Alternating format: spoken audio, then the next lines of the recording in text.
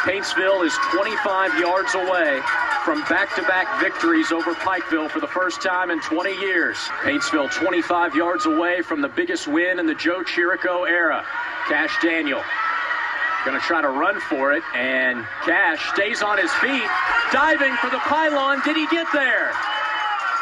No signal yet. I don't think he got there. I think they're going to say he stepped out of bounds. What an effort, and the clock has run out. Going to have a tough time keeping number 15 out of the end zone.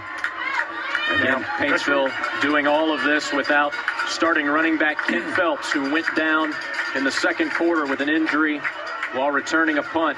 He's not returned to the lineup.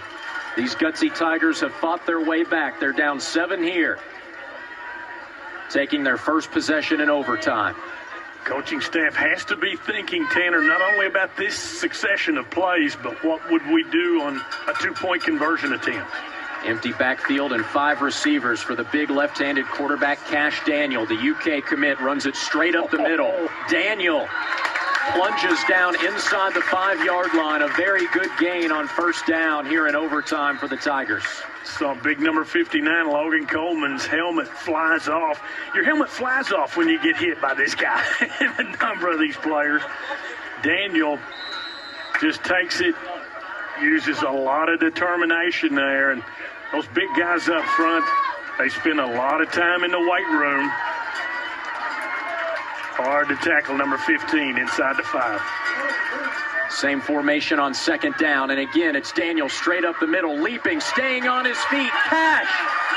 Touchdown, Paintsville! 1 point to force a second overtime and 2 for the win. I'm there. They just lined him up, and watch this second effort here, Tanner, on the Deskins Motors instant replay. He dives and then keeps going. The pile actually kept him up.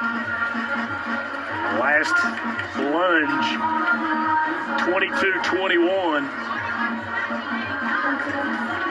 The big guys up front are clapping their hands. They're pretty fired up. Paintsville was in full pads an hour and a half before this one began. They came out and warmed up for a good 25-30 minutes in the tremendous heat. Fans going wild with the call. Mr. Tanner Hesterberg. It all comes down to this.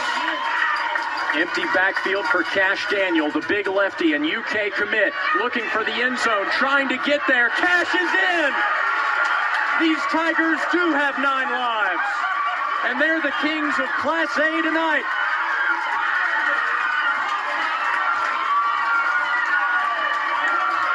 Ash, what a play. What was going through your mind, and did you know you were going to get into the end zone on that 2-point conversion? I knew from the play go when Coach Kenner called it. Ran 3 plays in a row. I had comments to my 5 guys up front. They're the biggest, they're the meanest, they're the nastiest offensive linemen up and down this region. I guarantee you that. You know, we not me. We don't stop punching.